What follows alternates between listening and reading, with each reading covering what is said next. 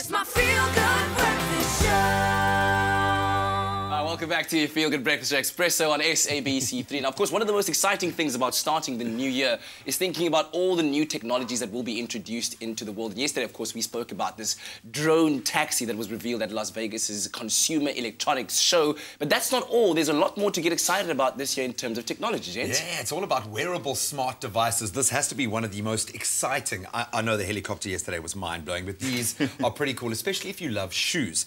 Now, get this. We're talking about, I know this. Yeah. We know this, dude, and I think you're going to absolutely love these. They are connected via Bluetooth wirelessly to your phone. So, all right? Now, what you can do with an app that you download, you can warm or cool your feet. You can set the temperature on your phone.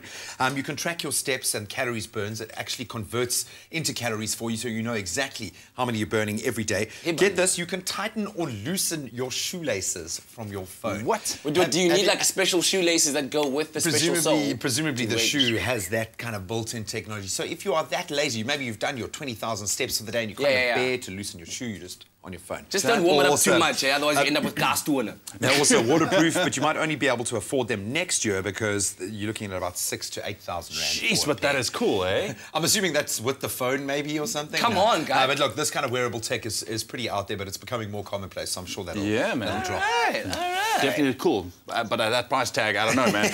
All right, anyway, so here's another one. It's an aroma alarm clock, right? So if you're somebody that struggles to get out of bed in the morning, all right, this one company has unveiled an alarm clock that emits a scent, such as coffee, to wake you up in the morning, all right? It's very easy, so it goes off, and then it starts emitting these scents, either coffee or freshly baked croissants from a capsule that you enter at the top. Exactly, look at that. Peach, all right? And actually, these scents have been developed by a French, or together with a French perfume house, so it's really, really authentic. And it goes on for about 2 minutes. And if you, exactly, for 2 minutes... I want to wake up smelling money. Dude, that's some positive thinking right there.